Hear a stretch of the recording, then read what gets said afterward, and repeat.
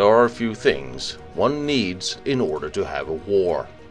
One of the most notable ones would be anything that explodes or propels itself at high speeds towards the enemy.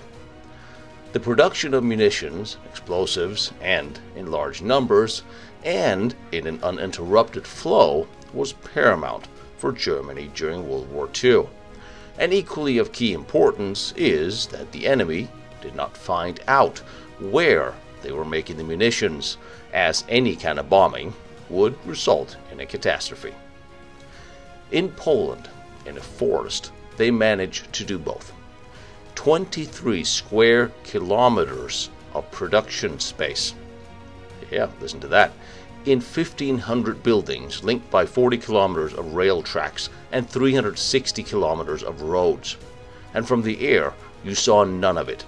Still today, it's practically impossible to see any of the remaining buildings. And in 1945, when the Russians took the place, they were almost completely surprised. Even a fake factory site, however, had been constructed 3 kilometers from the main site. In 1944, the Allies did have one bombing raid, but no damage was occurred. Towards the end of the war, over 20,000 people worked here at the same time. This factory was producing munitions, ammunition, aerial bombs, and rockets, including research into new, more destructive warheads for the V2 and the Nebelwerfer, which was also tested at a local range here.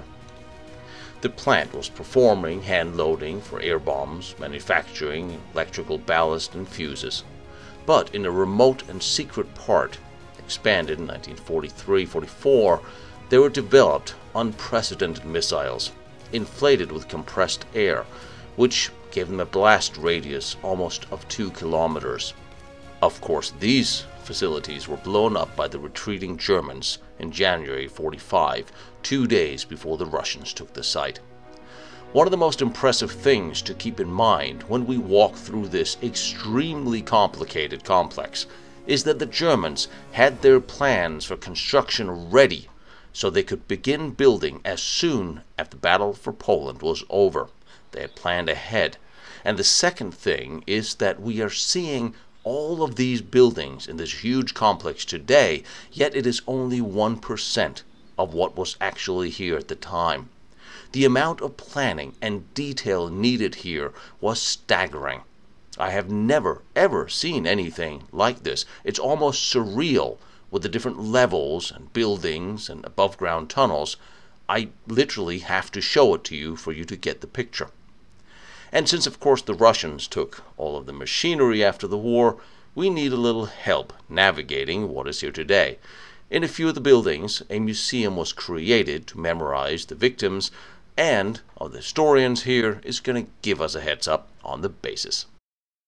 We are in Poland at the D.A.G factory, the explosive museum that was, during the time of the war, one of the biggest munitions production plants that existed, that was made. It was completely camouflaged, had lots of forced laborers that worked here, and most of the production went off to the Eastern Front. It is a large area with a lot of different structures, lots of fencing, lots of tunnels, and production that we will see. I think it's important to come here and see exactly what a verified munitions plant looked like during World War II. Now, walking through this area makes it rather hard to give an idea of what is what here. However, this is obviously an above-ground tunnel from this house under the road. This is interesting. This is an above-ground tunnel. I have never seen. I thought the whole idea with tunnels were that they were supposed to be underground. So there's the walkway of the above-ground tunnel.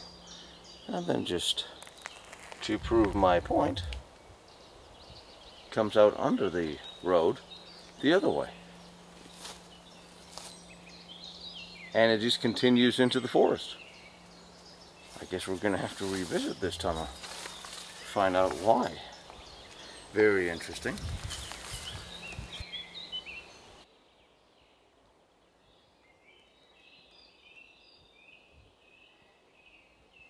This map that you can see here is only 1% of the whole area that was used here by Nazi Germans in the Second World War. The whole factory has got 25 kilometers square.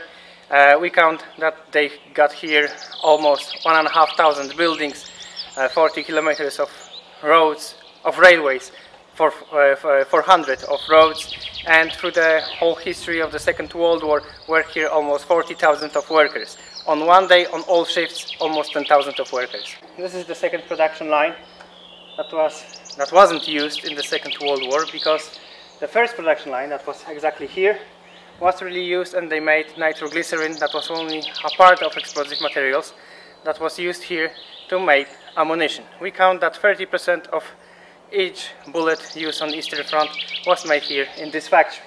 So the most important building is this building here, and here, as you can see, two lines. This is the nitration building, so the building where they made nitroglycerin. And then the nitroglycerin went to the next building when it was separated from water and put it new clean water. With the new clean water, it went to the next building when it was mixed with nitrocellulose that was brought here from other parts of the factory. And the nitrocellulose and nitroglycerin been mixed.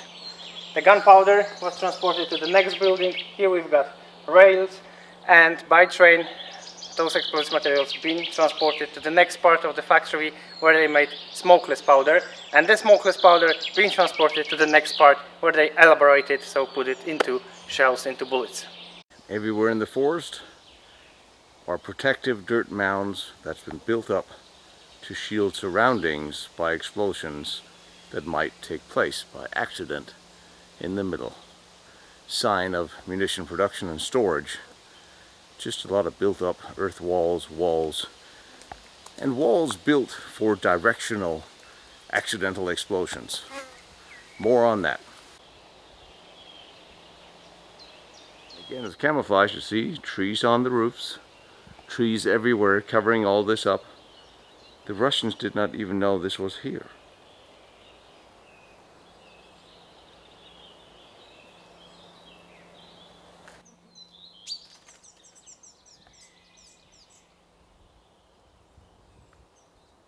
And just in case you were wondering what was inside building 1101, this is... They've been making here tests with the fuel for V1s and explosive materials, but the most important thing that is ammunition for Flak 37, 88 and 10.5.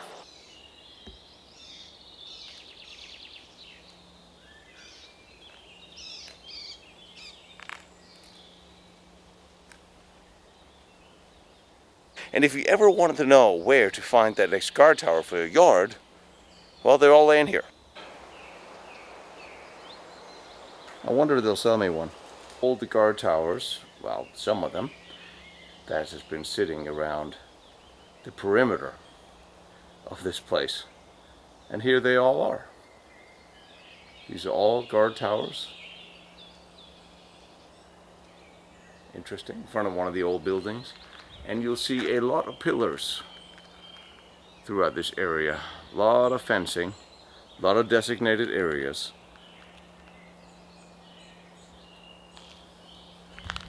Because if you worked in one area, you were not really welcome in most of the others. There's a lot of these. And just for the hell of it, I will say, for the first time in a month of researching and visiting locations in Europe, this is the first one that doesn't involve stairs or mountains, crawling in our deep wet tunnels. Well, so far anyway. But still, you get the idea. Flat ground. I like. I've only been here for some 10 minutes, and I'm already seeing a lot of similarities between this factory and what I've found out of the Moltke factory in Ludwigsdorf near the Henge. And this was verifiable. There's no doubt they produced munitions here. But the technology, the tunnels, the near the ground tunnels between buildings, it's very interesting. But it's a very large area, very hard to get a handle on. Just walking through it and try to figure out what is what. Obviously there would be a lot of wells here. Here you see a tunnel come out of the side of the wall, and it's elevated here. and continues into another building. It's very interesting. This is a very large building. It's very interesting to see them using tunnels that goes above ground and underground. Very interesting concepts they've been using for the construction. Now, despite only being able to see about 1% of what really was here, what I'm going to do in this rather long episode is take you through the complex as we can see it today. And we'll talk to the experts who will then talk us through and tell us about the process, about the time of the war, the prisoners that work here, the sabotage, and how everything actually was connected, as far as we know, because there are still quite a few blanks. And especially when it comes to some of the special research projects that took place in buildings that were destroyed, or we certainly can't see today.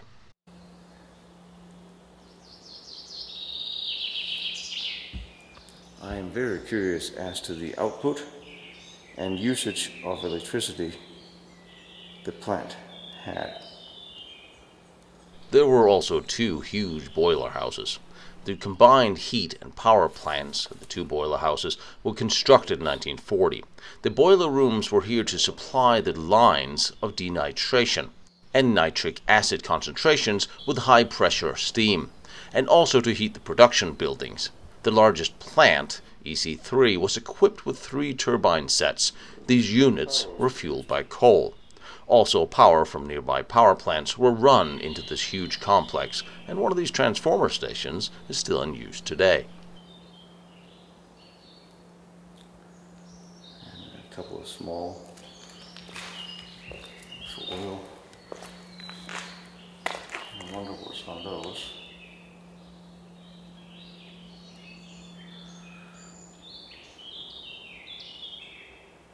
This whole factory was completely mystery for Poles and for British and for the Alliance and for the Soviet Union, because it was really important to hide this factory in a forest. As you can see, we are in the middle of a forest here, in a camouflage, so no one will know nothing about this. And up there, something else.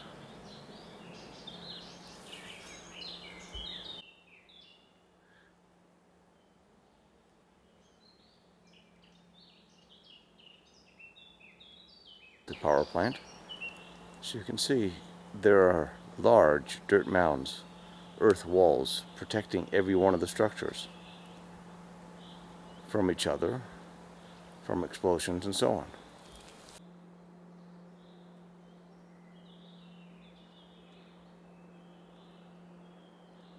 Over there is the power building, and here on the other side there are 2 more mounts for very large tanks next to this building. I would imagine this is diesel storage. Look at how brilliant this is for camouflage. Got the trees next to it, trees on top of it. Even today, if you do a Google map search here, fly over Google Maps or some other map program, it's very hard to see. Electrical mountings that we are somewhat used to seeing, and a lot of red brick, a lot of reinforced cement and concrete. There used to be a little platform back here. And we have, oh wow, I know what this is. This is another generator building. Wow. Yes. It is. Damn, so they had 2 of these. Okay. This is in a little bit more of disrepair than the other one.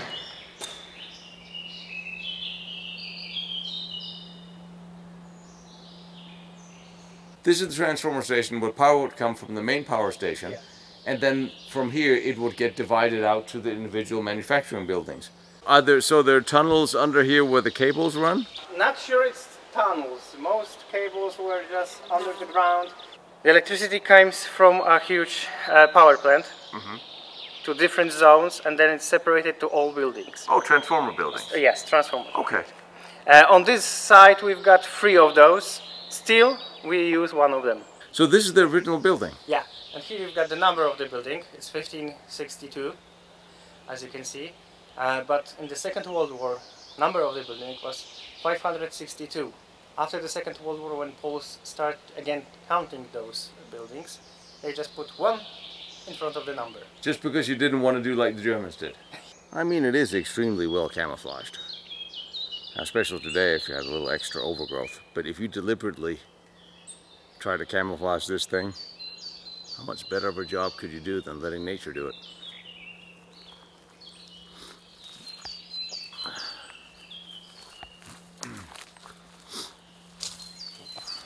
And I'm imagining waterways. Well, it is wet. But here's another building. Well, there's a lot of spiders out here. There's another building right up from the power plant. So there's the fenced off area, and I'm imagining there'll be a lot of those. But this is actually where I was wrong. All these pillars throughout the complex are in order to hold the pipes that transfer all the various liquids here. Well, the door's open. I would feel rude not going in. It's like an invitation, right?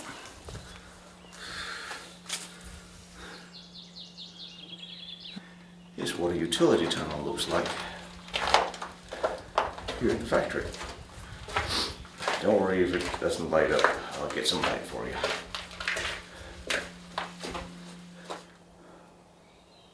GA bag in a tunnel. Shocking.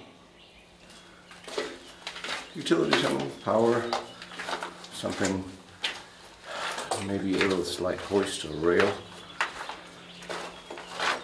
and into a room, and a ladder up. So this is one of the old munition buildings. Platforms and machinery. All the buildings were located at different heights from one another, and openings never lined up. This arrangement prevented chain reactions and possible destruction of the technological lines in the event of any catastrophic disruption at any of the production stages. In addition to that, lines were duplicated so to increase the likelihood of keeping production going if it occurs a breakdown or a catastrophic failure. Staff could use multi-branch escape tunnels equipped with bunkers, and I use that term lightly and you'll see why. Basins. Platforms.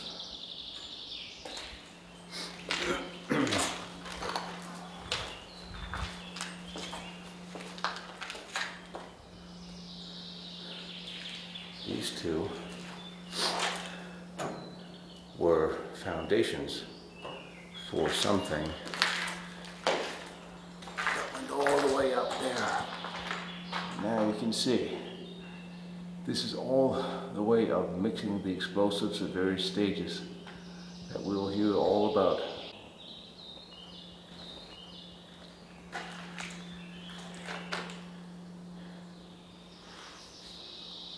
The platforms.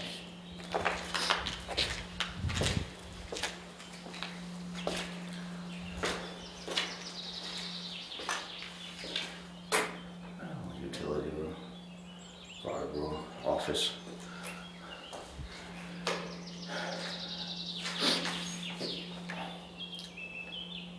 So this is the conditions prisoners were working in different floors, separated.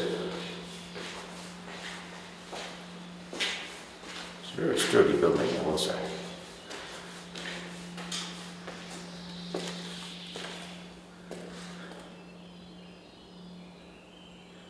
See, these holes go all the way through to the roof.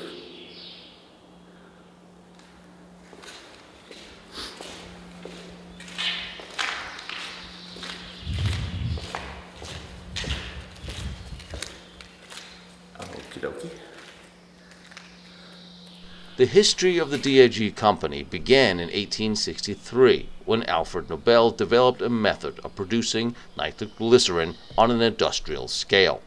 By 1875 there was 14 factories set up in 12 countries, and in 1876 the company was transferred into a joint stock company which eventually took the name Aktiengesellschaft.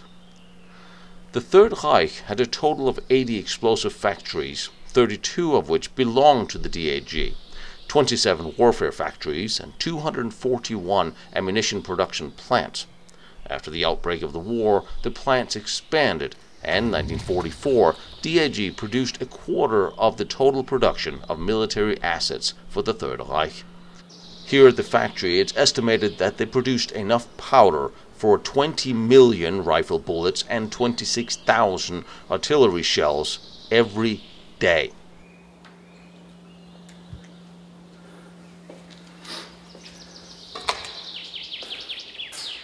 So all the floors looks different. Different holes in the floor.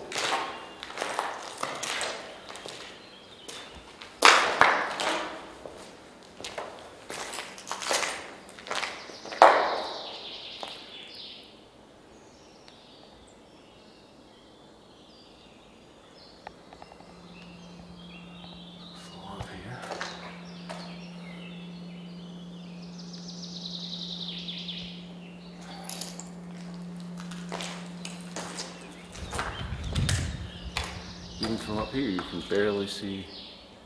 And what makes this so fascinating is the ground here is all fairly flat. Yet after walking up 4 flights of stairs, I am now on the level of the ground level, which I thought I had just left behind, which was then a valley.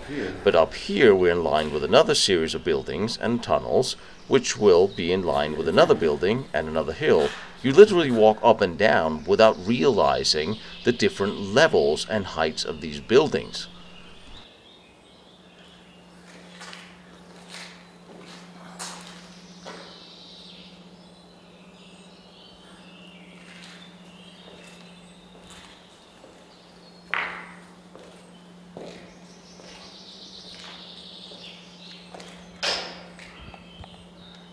I would imagine that is ventilation. I would imagine quite a bit of ventilation would be needed.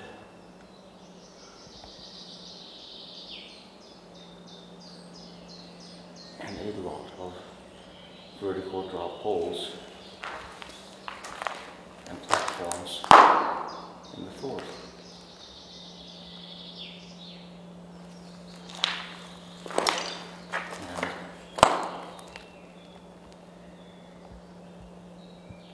All the way down.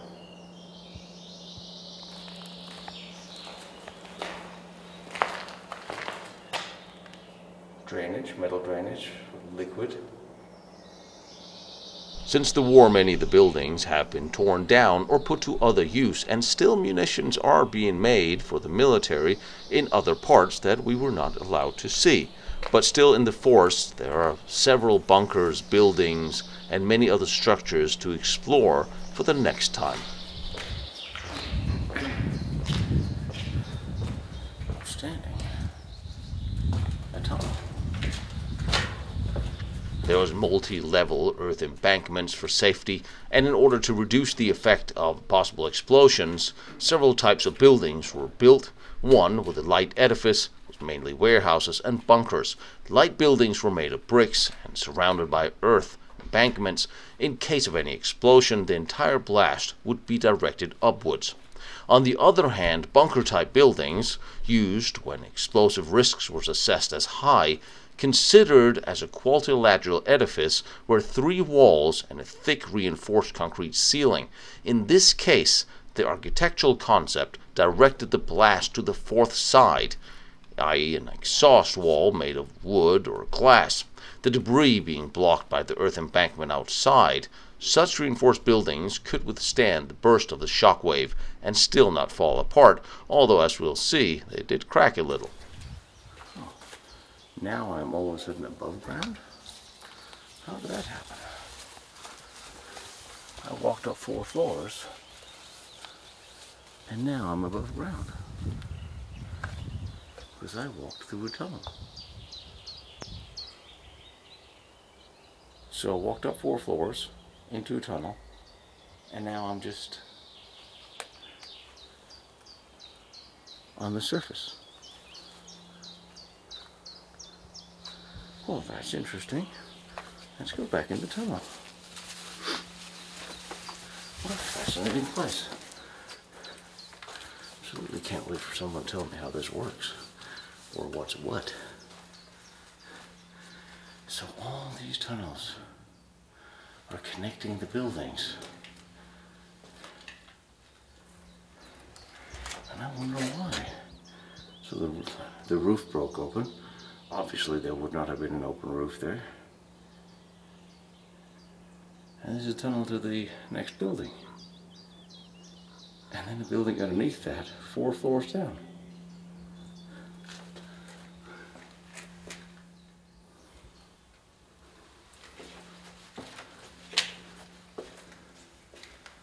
Better with the low light, don't you? I feel I'm going upwards.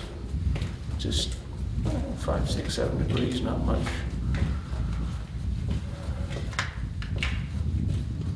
And here's another. Almost looked like it was done with explosives, but this place was never bombed because they didn't know what was there. And you had all the electrical attachments. Well, this is the rebar. I'm talking about that thing. Interesting. I feel fresh air coming from here. A lot of pipes and things. And I remember being told what that was once. Different types of powders does not mix well.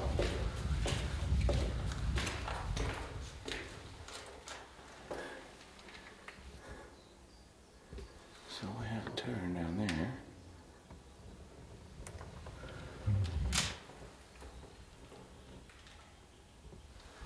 Oh, I got another whole lot down here.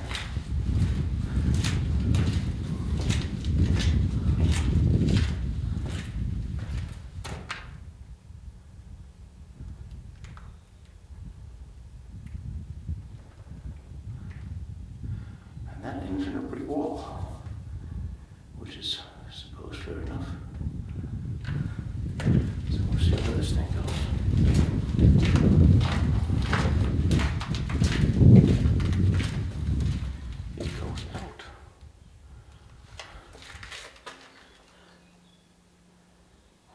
Say,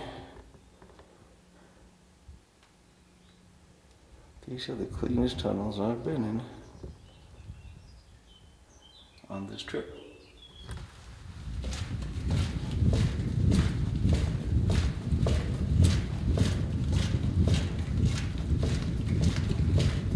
Lots of attachments on the walls and the roofs. There's all this.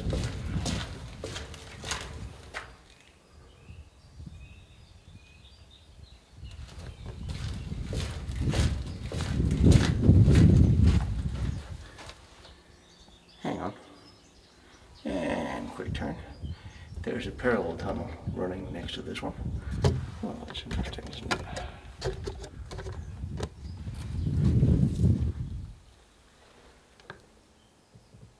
And out.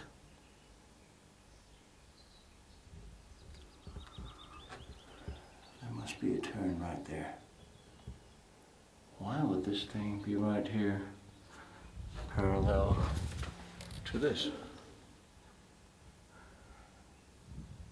Well, you can see the different layers. It was a fairly thick wall. And then we're out somewhere. We're out into what looks like a guard tower, which I'm guessing is ventilation. Guessing that's ventilation.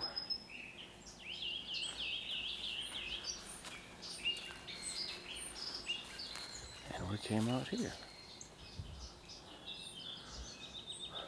And there's a building above where we were that is not connected to that tunnel. And here's another, that's not a wall, that's another tunnel going in a different direction.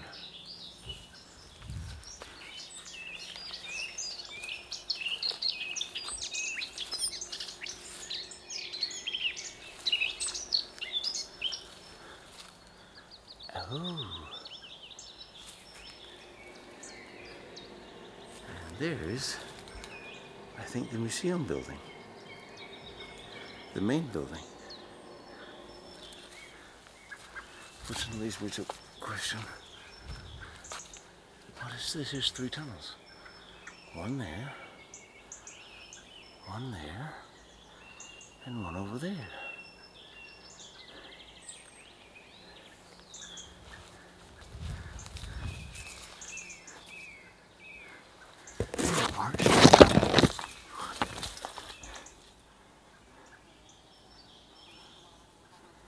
But why would there then be one up there? And those round arches in red brick, very similar to what we saw in Ludwigsdorf. Alright, let's go in here then.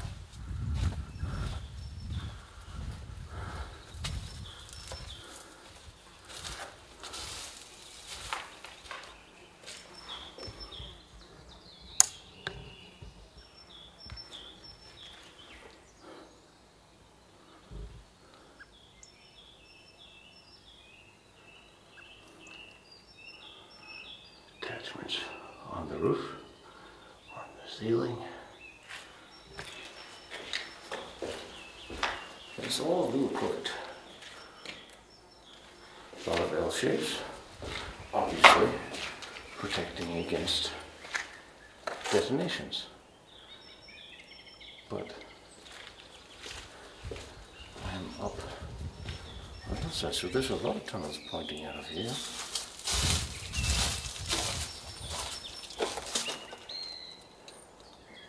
So what was here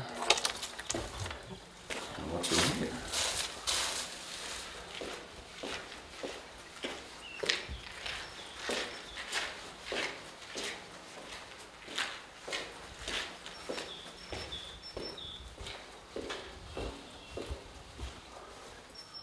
Okay. Unexpected.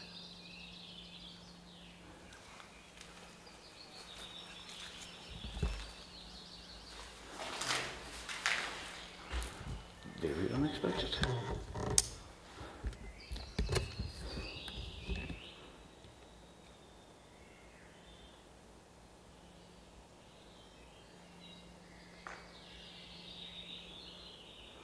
This is the profile view of a very thin wall. So if there was a detonation, then it would blow out this way. It would blow that way and possibly into the tunnel. That would then funnel the explosion this way, funnel the explosion that way.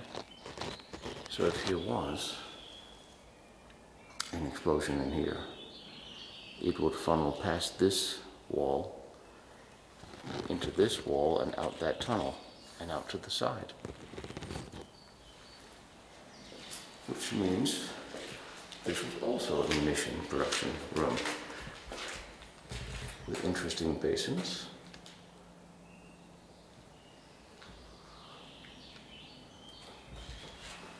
Very, very interesting.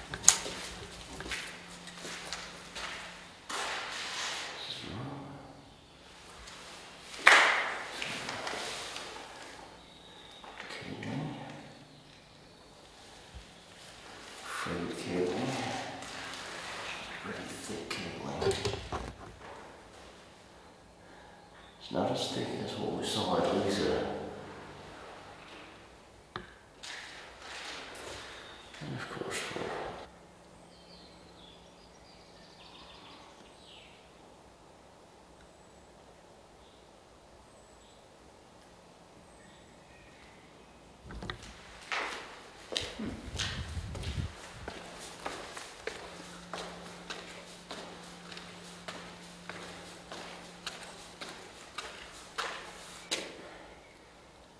I think this could be the brick wall to the tunnel I was in. And here's the other tunnel up.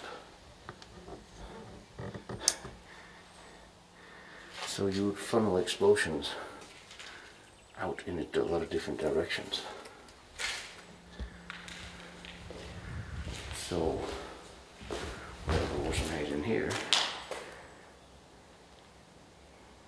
Seemed very volatile. On the way from their barracks, the workers would be searched for anything that could set off an explosion or used for sabotage. Cigarettes, matches, pieces of metal, all were taken from the prisoners, and for good reason, as the resistance did infiltrate the plant and acts of sabotage were occurring, even if they're only small and had little or no bearing on long-term production. Suspension for something.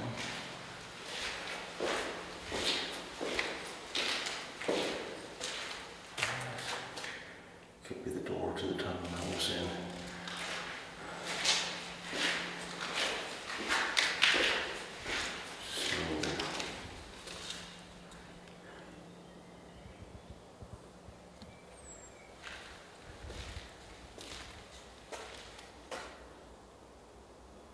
Pipes in the floors again. And then we have this, which is leading out. Now there was some sabotage and there was some detonate explosions in here. Some things went wrong. This might be one of them.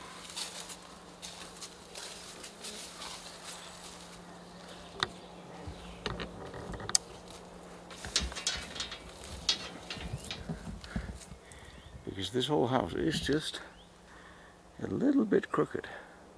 This could be one of those where something went horribly wrong and bang. Yes, plenty of Poles, forced laborers of course, also war prisoners, British, French, also we've got people from Soviet Union, and thousands of Hungarian Jewish women brought here from Konzertlager in Szutów. In this building, in the 1944, there was an explosion, and after the explosion, the whole process was stopped for just a few weeks. They push a pipe from this building, where they produce nitroglycerin on the second production line, to the first production line, and after 3 months, the first production line again started to work. We've got the explosion on the first production line in 44 in this building. So the nitration building, after the explosion, they just push a pipe from the nitration building from the second production line, and after 3 months, the whole production on the first production line gets back again. So this is really important to duplicate those two lines. So if we get any problem, if we get any emergency or explosion, the process can go day by day on 100%. After the explosion, all workers that worked in this building, of course, died. But the building wasn't damaged so much. It depends on the structure of the building because it's made from full concrete. There was also a sabotage here in 44 when German engineers from Berlin came for a visitation. Then they stopped the mixers. The heat was really going up, and we've got an explosion. And of course, the most important thing, those Nazis just died there in this building. But many more small, let's say small sabotages made by just casual workers. They just wanted to, for example, stop machines or put some metal part inside. You've got gunpowder inside, and of course you've got spark and a fire and an explosion. And sometimes it's a history from Poles, because they need to transport explosive materials in bags from one building to another one. And they've got some leaflets on those bags with the date of each day. So when the Germans been looking, they've been just transporting those bags. And when the Germans just been, let's say, went to the toilet, they took the bags back again and take out those leaflets and put new ones with the same date. So the production was really, let's say, smaller than it should be.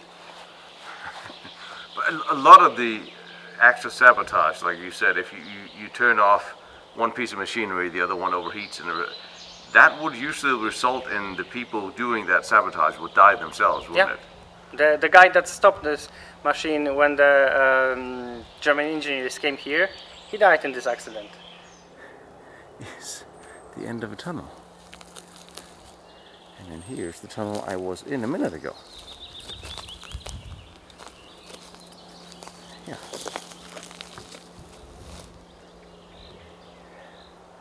Ventilation on the roof of that one. big bunker, possibly the main building at the end there. So if I go this way, on top of the tunnel I was just at, I should get to the roof of the building I was in. But I'm not going to jump that hole, so that's not going to happen. So we take this tunnel instead. So there's another tunnel. So we take that one.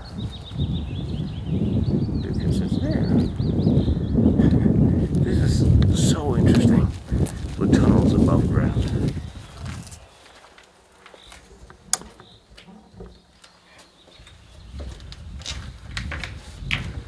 We'll say it's a little crooked. And it is coming downwards on a downward slope. This is very interesting. It's cracked a bit.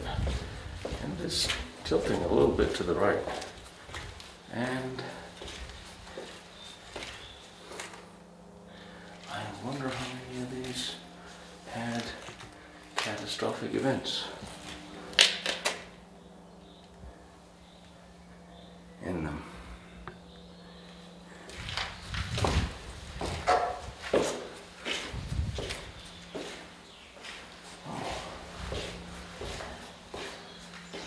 Significant pipe sitting in the middle of a staircase leading up there, a ventilation pipe.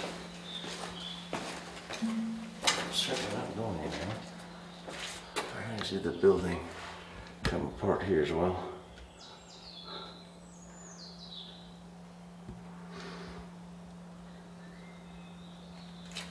And this is out. And I'm not holding the camera crooked, the building is just a little crooked. And here you see it was actually built to come apart. Very interesting. See, this type of design I haven't seen anywhere in the multi-buildings. Came around there, ventilation. So we're going here.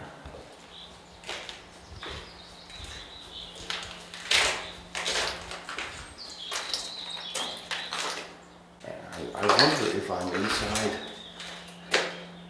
the big building.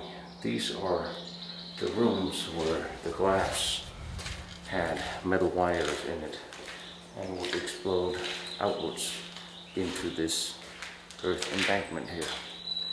See how that whole wall, anything went boom in here, it would go out that way.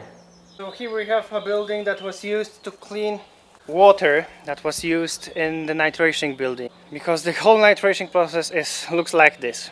We've got glycerin that was brought in barrels, we've got sulfuric and nitric acid that came to the nitration building in pipes, there was a machine called nitrator that mixed those things, and we've got nitroglycerin. Then the nitroglycerin went to another machine that was called separator that separates acids from the nitroglycerin.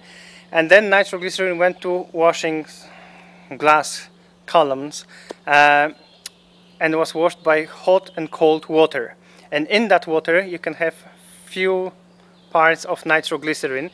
So the water from those columns come here to this building on two cascades and slowly swim through those, because nitroglycerin is more heavier than water. It was at the bottom of those cascades. The water again comes again to the whole process, and nitroglycerin can be transported to the place where they've been mixing nitroglycerin with new clean water. So not a single drop of nitroglycerin will be waste.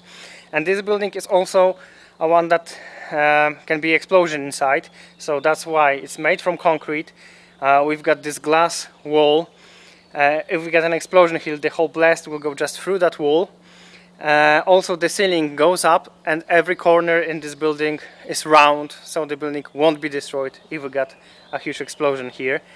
The same thing is with the nitration building and the building of stabilization, where they just mix the nitroglycerin with water. This is the most important thing. We got buildings that are, let's say, made from concrete and bricks, and from full concrete where they produced or used nitroglycerin. So somebody will be observing a process in here, which means there's a way into that room. And here's the practically identical. Oh. So this isn't identical. This is the room parallel to it. You see the other wall on the other side. Clearly directional for the blast. And here you have shutters. There's actually shutters in this. I mean, if there's an explosion, these little shutters are probably not going to help you. And how do I get in there? That's where I came from. So, how do I get into those rooms? Oh, very strange. I have honestly no idea what building I'm in.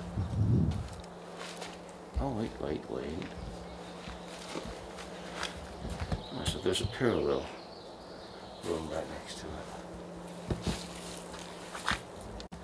I just came out of this building, on top of which, of course, there's ventilation and more of it. And then I come down here and I see two more identical entrances. And I am wondering if they're going to lead me into the observation rooms. I had actually thought that this direction would lead me into the pit. This is so interesting. Oh, and it does. This does lead me into the pit.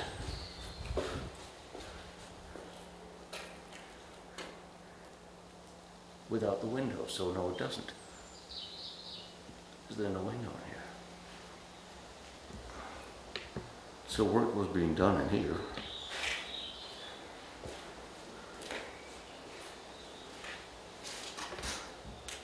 And shutters up there. Stairs. Machinery mounts. And blast windows. And I would love to show you an aerial view to get a better idea of how these buildings were laid out. And I tried, and all you can see are trees.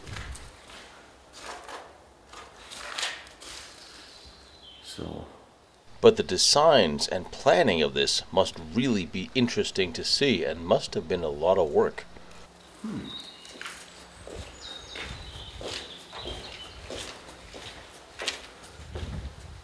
Shutters. Ah. So this is the room I was in.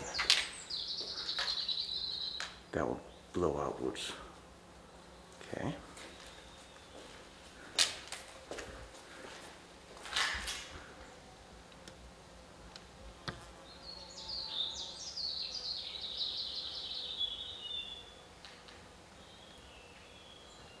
And stairs. This is such an interesting process. This is not small arms. This is explosives for shells or bombs or something bigger.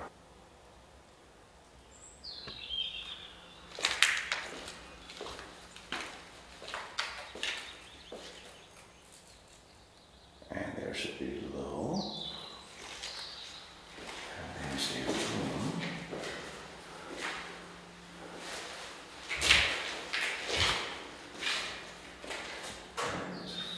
Flooded.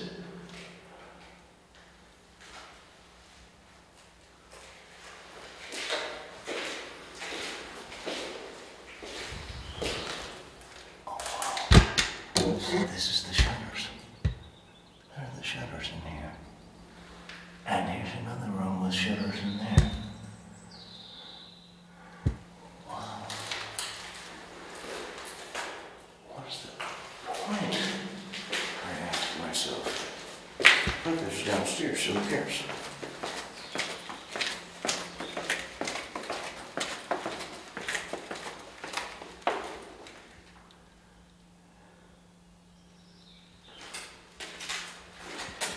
Oh, look at that. That's original. That's beautiful. All right, okay. I need a hobby. I know.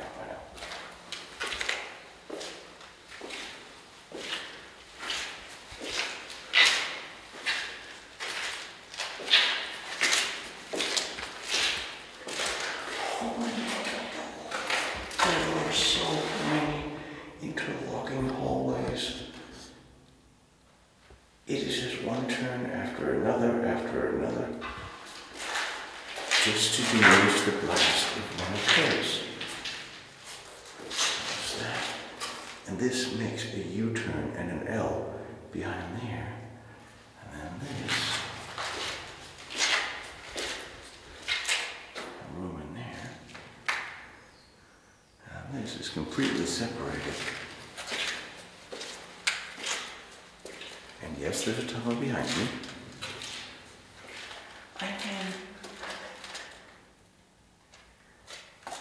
And then there's a staircase up. Well, why would I want to go up when I can go down? Sounds like my acting career.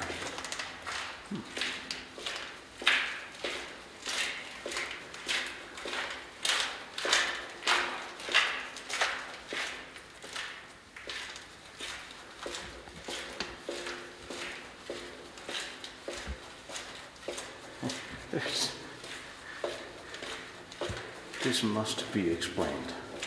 Well, I understand the blast directions. Of course. So, tunnel, demolished. A bit of bottles we can do without, but okay. Lower this pipe.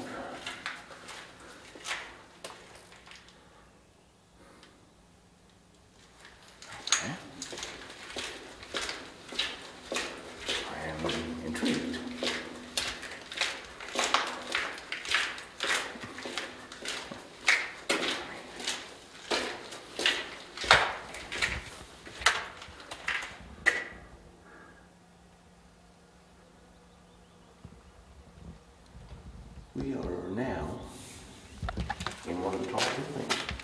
Yes, now all of a sudden I'm way above ground.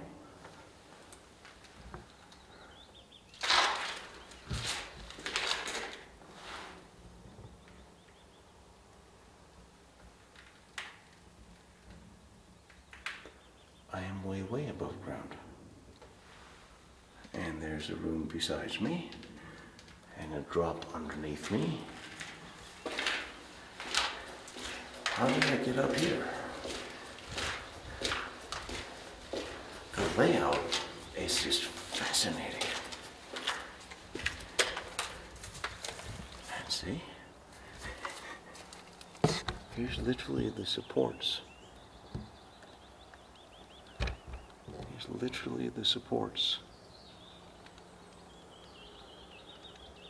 for what I'm assuming is a tunnel or a room.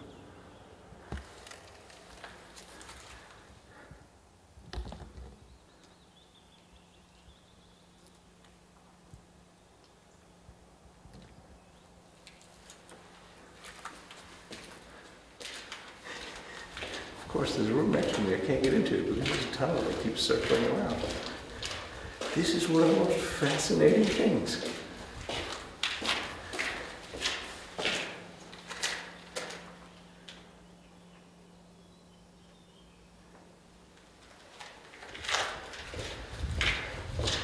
I'm expecting a door to the left, not the right.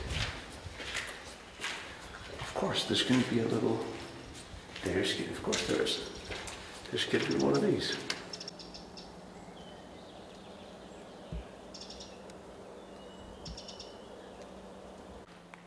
In this building they mixed nitroglycerin with nitrocellulose. Looks a little bit better condition than the other one. Nitrocellulose has been brought here from other part of the factory on the highest level here in this building, then throw it on the third level where nitroglycerin came here with water. And there we've got huge mixers. It was mixed, nitroglycerin with nitrocellulose, and it's been thrown down to the next level where we've got huge centrifuge machines. Exactly as the same thing as whirlpools now, on a huge speed the water was thrown out, and a little bit wet gunpowder been thrown to the next level, to bags, and transported to the next building. And this building has also got a risk that an explosion will be here. So as you can see, we've got the blast walls made from wood and glass, and those parts made from wood, as you can see here, are original. The building got 3 parts. So the first one, stairs, the second one, and the third one that was kept in case of any emergency. We are on the second production line that was built in case of any emergency, and you've got a part of the building that was made in emergency of emergency, as you can see. So they really need to produce plenty of explosive materials, and they need to be 100% sure that the production will go each day. When you said throw, nitroglycerin and throw in the same sentence, it will literally just pour it down? Nah, because when you mix nitroglycerin with nitrocellulose, you've got something like a gunpowder, but it's really sticky and wet, and it won't explode. This is the most important thing. Mixing nitroglycerin and nitrocellulose, it's almost safe. Of course, we've got the blast walls, because it's not so hard to make explosion of explosive materials, but it's not so unstable as nitroglycerin with water. So it could run down a slide into the... Okay. I just love to hear the terms throw and nitroglycerin in the same sentence. Yeah, that room, and where I came from, and another room in it downstairs.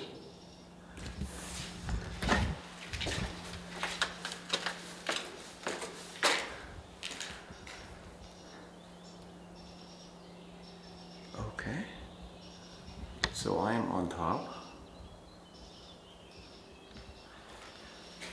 and these are slides down, chemicals. Look at this.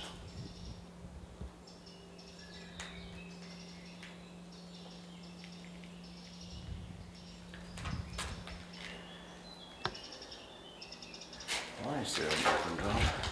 There should have been a wall here. There's just a slide. And down. Alright.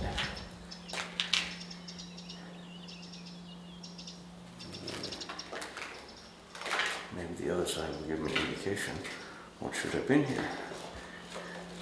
I'm sorry, this is just a lot more fun than I thought it was going to be.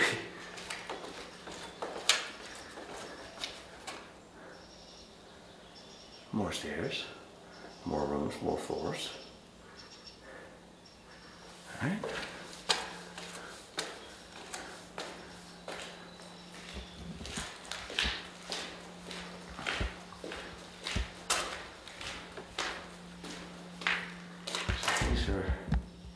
So chemicals would be up here. This is where the mixing process would start. And then they would continue downwards throughout the building.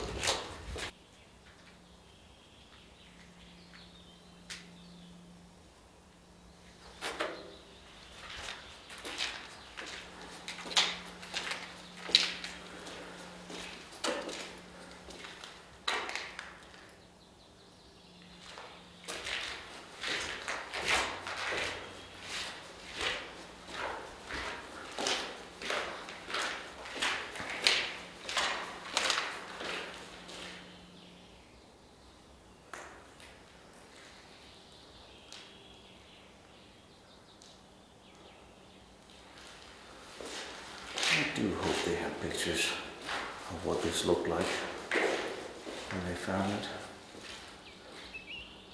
Oh, serious rebar. See, we're all the way on the 4th floor.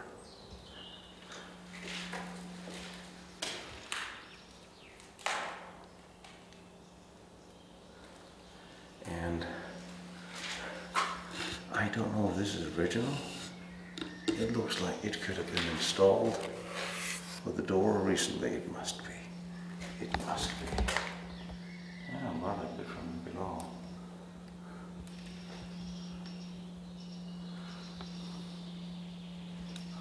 There's attachments throughout the ceiling everywhere.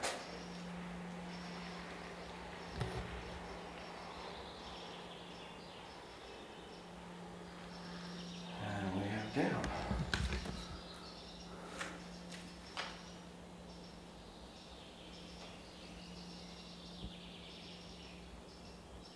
This is how I am.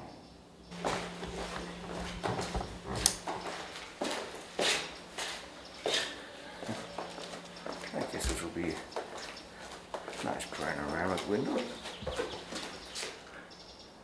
I mean, yeah, there used to be a wall there. You can see how high up we are. What a fascinating complex.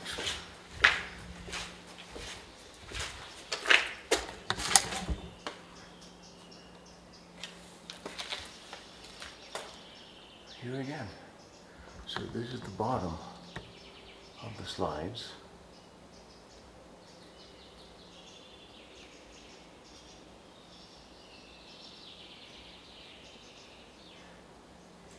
And the blast window. Holes are not straight under as well. They are.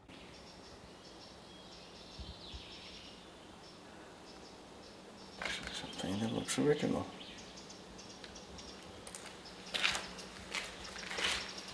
Oh, attachments. Wood dowels.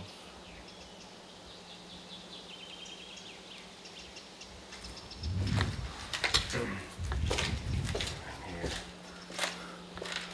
similar setup.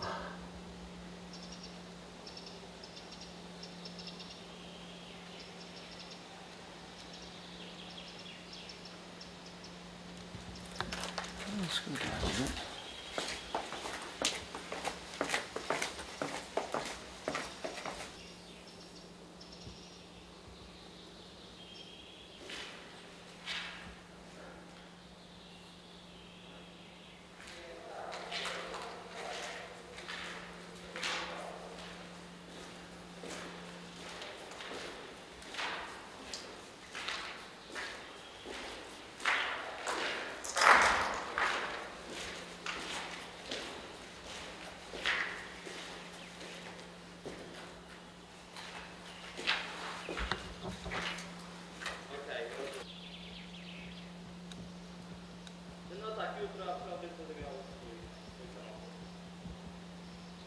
Export out.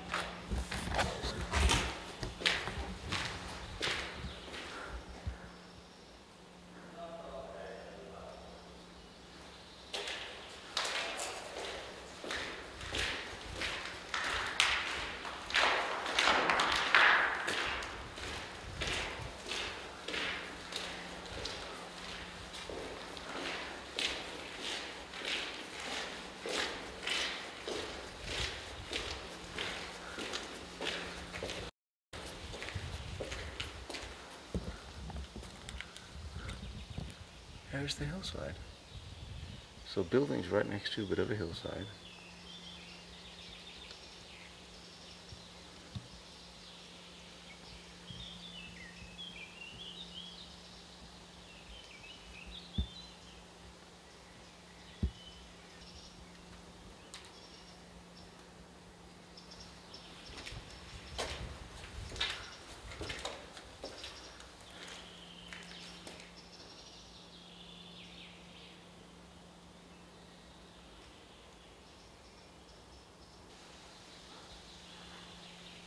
I said that too fast, which is not. There's still more holes leading down for this side, which is where I would imagine the finished product would come out.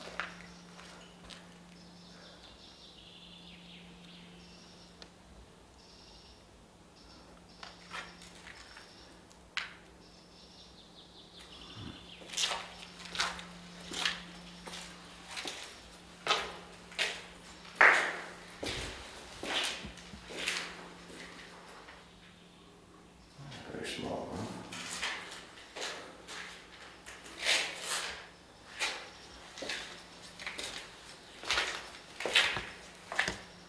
There's a basement.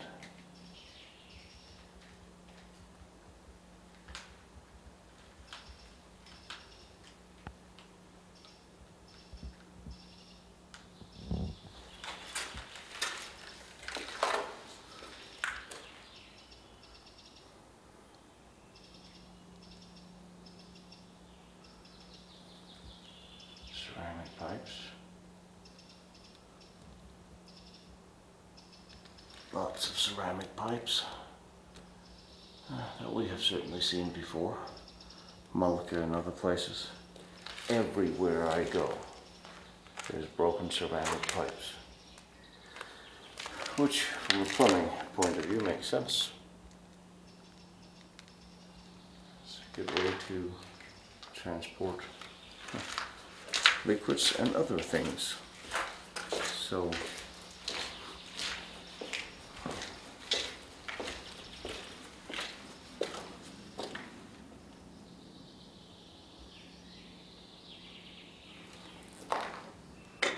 there used to be grates on these windows, more ceramic.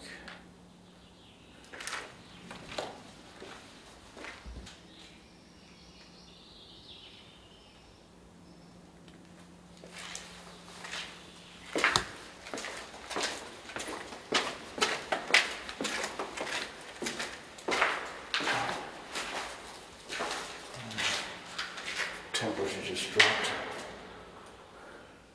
a good 10 degrees down here.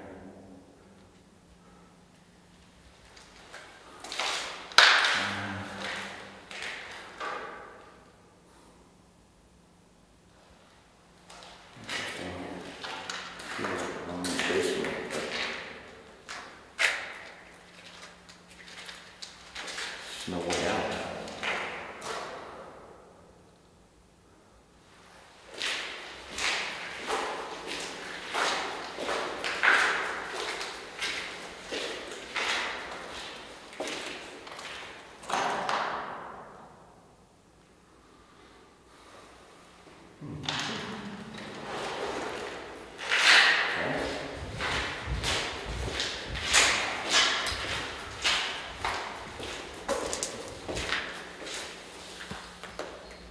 Of course there's a tunnel into a tunnel. I mean, why wouldn't there be a tunnel to a tunnel to another tunnel? Amazing. Absolutely amazing. Except for the how do I get out part. This should be how I got out. However, it's not. Yeah. This is the first time I've seen tunnels above ground though. Yes, we've got some above the ground. Probably they should be under the ground, but this factory was built, this zone was built in 43. So Germans get a little bit from Russians, and they need to build this factory really quick. So you don't want to lose workers, forced laborers. You just put the sand and grass on the tunnels. You just use the tunnels as they are when they've been built. So in some of the older complexes, there's tunnels, but they're underground Yeah. between the buildings. And that's all been destroyed or Most of them, repurposed yes. by something else. Which is rather interesting. So the building I was in is there, and then you have, I don't know what.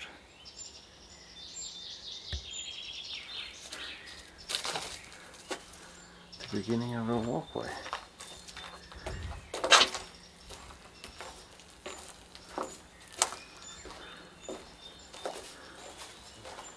That leads into a bricked off wall.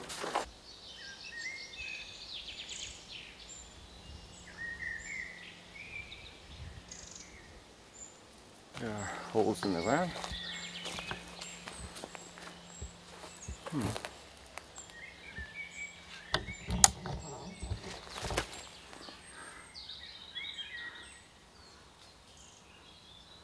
This looks more like drainage. Does not look like what we've seen in Lower Silesia at all.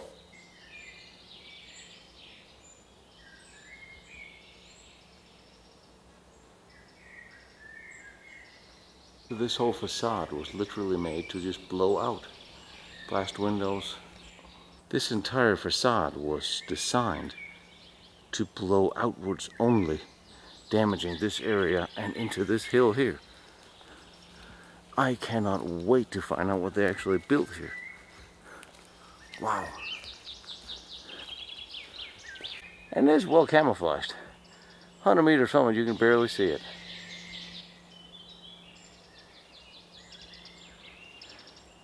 But you can see the next one. That looks different.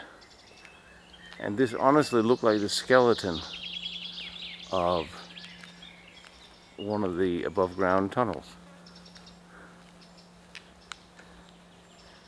I don't really know what else to call it.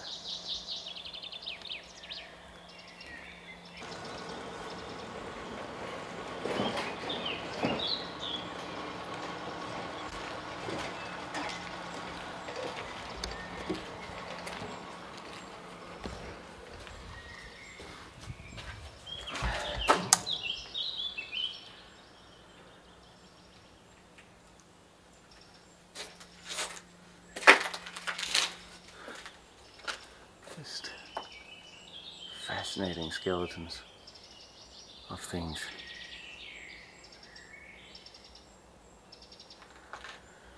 And of course things hanging by threads. We have seen that at the multi plant right above us a number of times. So what is this? Platform for generators, I would imagine.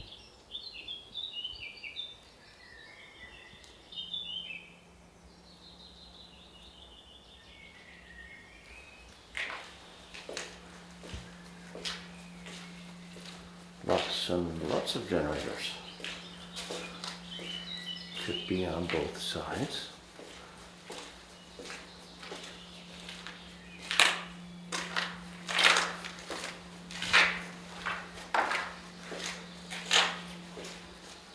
So there's building on that side as well as this side. With the roof reinforced enough for trees.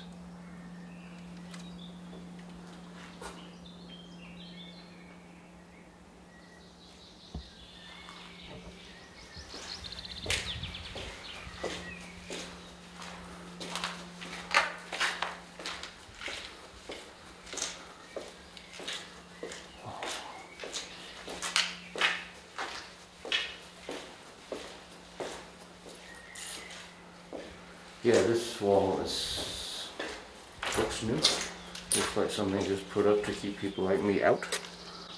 I've heard that song before, haven't we? Even the little walkway, camouflaged with trees on top, or bushes as it is.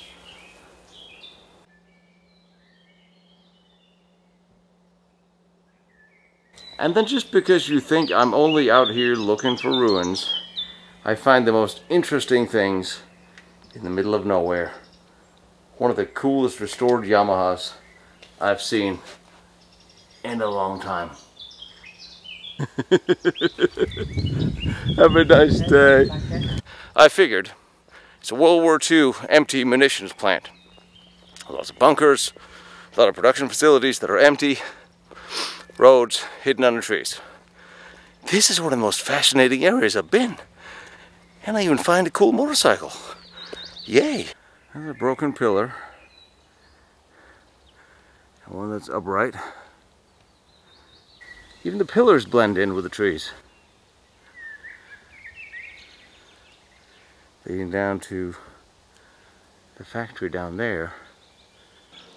Ventilation tower. Yep, because now you are staying on the top of a tunnel.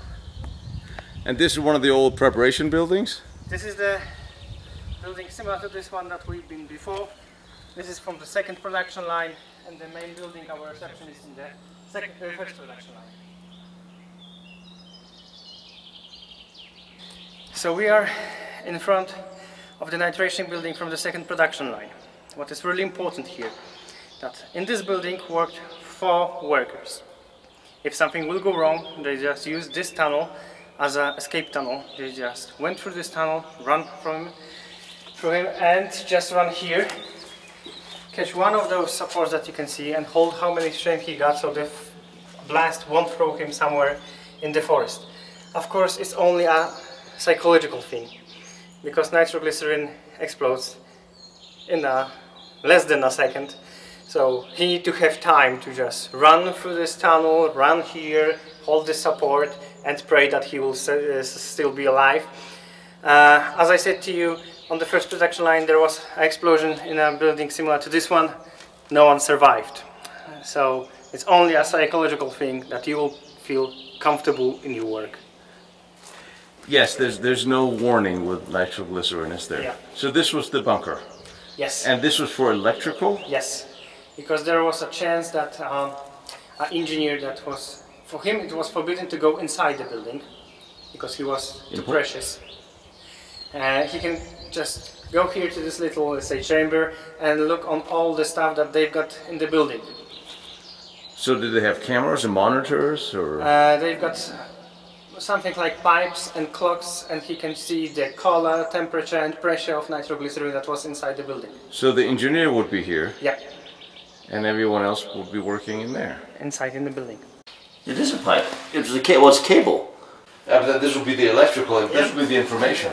The nitration building, all floor is covered by, was covered by lead, because it's a really soft metal, and if someone that worked in the building, let's say, lose his hammer or something that was metal and it fall on the ground, lead is really soft, so it won't be a spark there. And of course we don't have the lead floors because Soviet Union came here, and in the next 2 years they took also the lead floor. Of course. Were the tunnel roofs waterproofed as well? No, it was only concrete. Only concrete? Yep. We were thinking you put the waterproof and then the dirt and then the soil and then build the trees. In those that are in the ground, yes, but this tunnel, as you can see here, it's not so hard. Because, as I said to you just before, they didn't have time to just cover the tunnels. Production needs to go. Absolutely. Okay, and somewhere here we need to go up. There should be a road little here. There's a pipe sticking up in the ground. Yes, it's a really interesting thing because, as you can see, for example, this tunnel is really in a line, but entrance to this tunnel are from angles, from this one and this side. And when you just brought here, you want to brought here few meter pipe, it's impossible to make the ankle here at the beginning of the tunnel. So they just use something like this to put those pipes inside the tunnel. I've seen that in old castles too. You build an indent so you can turn long things. And this is the pipe. This is the hole for the pipe from above. That's very clever. Surprised it's still here, but you think they would move it. But then again, if you move it, you can't replace things. Yep. And everything was about water, was about liquid, so it was about gravity. So there's another escape room. I just love the little handles. Yeah, and above it you can see a tunnel that was used to transport acids. Acids to the denitration building, because nitroglycerin can be pumped mechanically. The pressure will cause an explosion, and the nitration buildings on both sides are on the highest hill here in this zone. All buildings, all the rest buildings where nitroglycerin need to end are built definitely lower. So they use the gravity force. So simple, so easy. But you look at it, one thing is looking at the map. When you look at it, it is a complex. Somebody really thought this out. Yes, the most important thing is that they build those buildings from documentary that was made many years before they came here. Because in one building that we have on our zone, the building is built as it was on the paper, but they didn't use all parts of it. They just, a company came here, built the building, they didn't ask anything. When it's built, it's done, okay, you can work here. But they didn't use in 100% the whole structure of the building. The denitration building, so here they transport acids. Inside we've got huge columns that goes from the lowest level to the highest level. Inside the columns we've got sulfuric acid and nitro-oxygen. By using overheated steam we got again separated nitric acid and sulfuric acid. Nitric acid went to the other part of this building where it was again cleaned and concentrated and then transported to a storage. The same with sulfuric acid. In this building We've got acid-proof floors, and on each floor you've got a bath that was also covered by acid-proof coffles, and inside you've got alkaline water. So if something will happen to you and you've got acids on your clothes, on your skin, you can just jump to the bath and you should be safe. But we've got here sulfuric and nitric acid in the concentration out of 70%. So it's impossible that alkaline water will stop those acids on your skin. Again, psychology is the most important thing here. When you feel safe, you will work every day on 100%. But if you are scared, you don't want to come here to the next day. As if you had a choice. So we got pillars leading from here. Yes, those pillars went to a storage that is really hard to see because of the forest. The pipe would come out through here. Yes, from this building to the storage. On top of this, or yes. yeah, and it's then not so huge distance as you can see, so those pipes can go above the ground, not in tunnels. So that's what all the pipes, all the poles are for. Yep. So as you can see, the middle window on the highest floor, it's a little bit damaged because through that window, Soviet soldiers just on lines took all the stuff from the highest level to the bottom, and the lines were overheated, so they a little bit damaged. They pulled them from the highest floor down here to the ground on lines. Yeah, that sounds... And they took, as I said to you, everything. By everything I mean everything, also railways and lead floor. When they started to build this factory and those buildings, they got plans made definitely before they came here to this factory, because in this building, this thing that is on the highest level here should be used to transport nitrocellulose on the highest level in this building, but they never use it because they used a lift that was just behind this building, made from wood, a wooden floor lift, and they put bags on the wooden floor lift and they just transported to the highest level. Never use this, how to say it in, I don't even know how to... Outbuilding, outcropping. Something like that. Something, yeah. So there should be a tunnel that will be going to the opposite side of this building that is just in front of me. To the railway station. So from trains they can put those bags with nitrocellulose and transport it to the highest level through that tunnel, but they never made that tunnel. So the plan of building how the building should look like was made definitely many months, maybe years earlier than they came here. So they got plans, they built it, they didn't thought about will we use it in 100%, that we should, as you can see here, they just use the wooden lift. I was wondering about that one, because it's open in one end, and then at the other end it's closed and turns into a room. And that was the same in both complex 1 and 2, right? Yep. Probably because they've got plans. So as Germans, when plans look like this, you should do that. There's a plan. We follow the plan. Yeah. It doesn't work, doesn't matter. That's the plan. Yeah. Ah, yes, the Germans are very, very good at following rules. This is or at least one of the rail loading bays. It is off the main road, and here you can see the railway tracks. Obviously, they have been disconnected, so they're ending somewhere around here. Of course, the munitions would be packed onto train carts.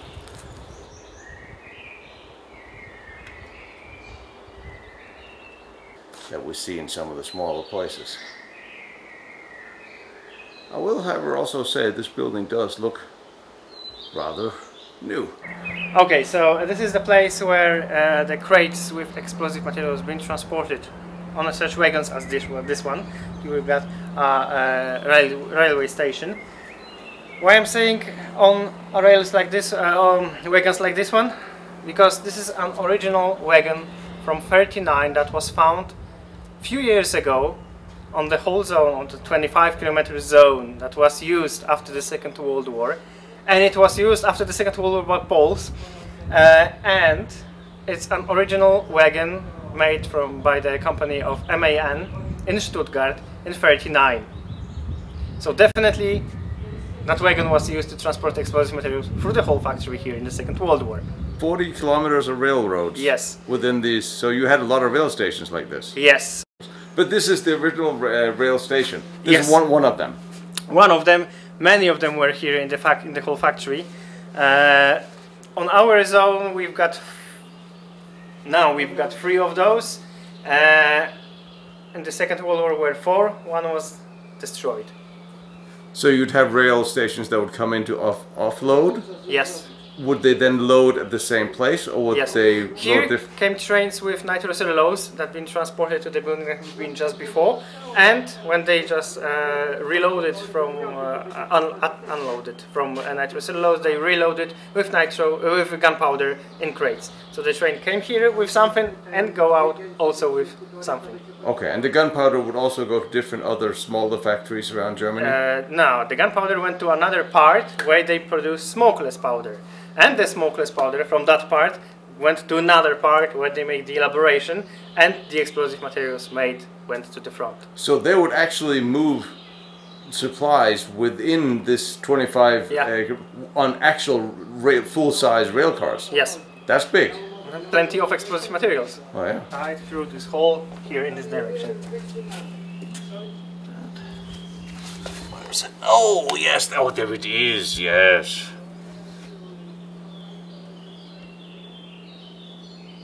I wonder if this has been all the way to Russia with stuff and back again a few times.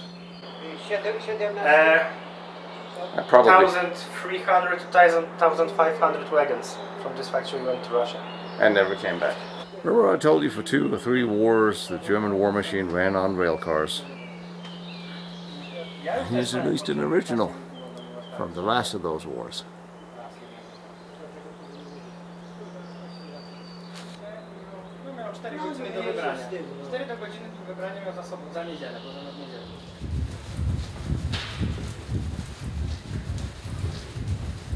Now one of the really interesting things about this place is there was no fuel used here.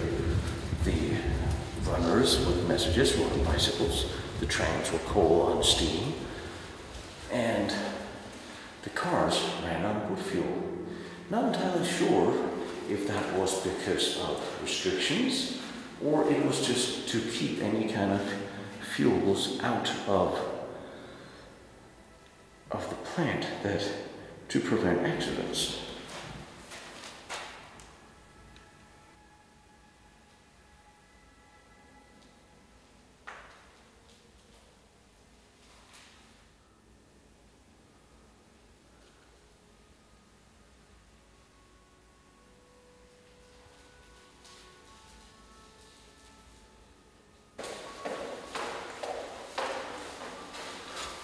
And here you clearly see how all the tunnels are sloping for gravity, because nitroglycerin in the water.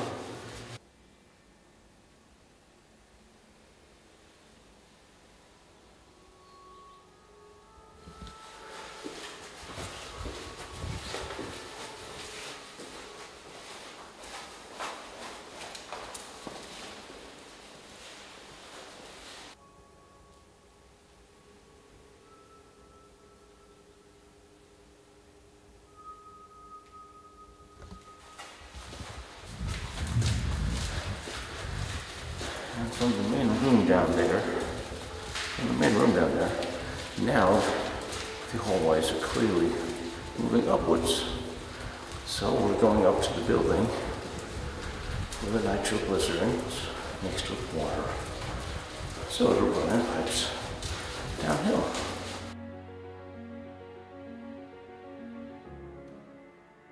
One of the few remains of the Second World War that can be said today to have made a great impression would be engineering, innovation, and most certainly architecture, even if it is architecture of war and explosives. And one must say that this place is a most intricate design layout and must have been a bit of a nightmare for any architect to design it, with all the different inputs of all the different things that could not coexist or should be anywhere near one another.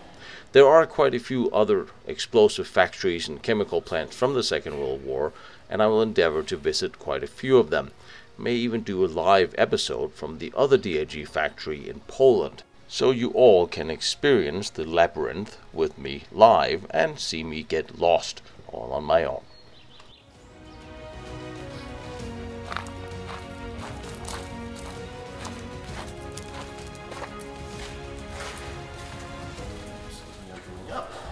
In any case, I'm going to continue my journey through World War II architecture because it really is one of the most telling reminders we have of that time.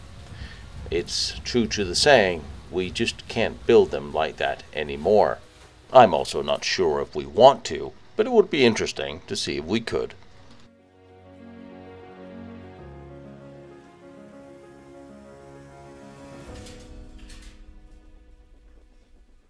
Behind me is Wernher von Braun's first test stand. Down the road is Dietmar's nuclear reactor. Over there is the Maginot Line and all its amazing forts. I'm visiting them all and I'm bringing them to you. So I really appreciate you like, follow, and share what I'm doing, trying to document all these important historical locations. And if you feel like you want to watch more pictures or documents that I use for these, go to lostbattlefields.com. And if you feel like helping me out with my travels, because gasoline and travel and airfare is expensive, my PayPal is there, protectionserviceinc.com. You are more than welcome, but you don't have to. I appreciate all your support and all your help, and I love seeing these locations, and I love bringing them to you.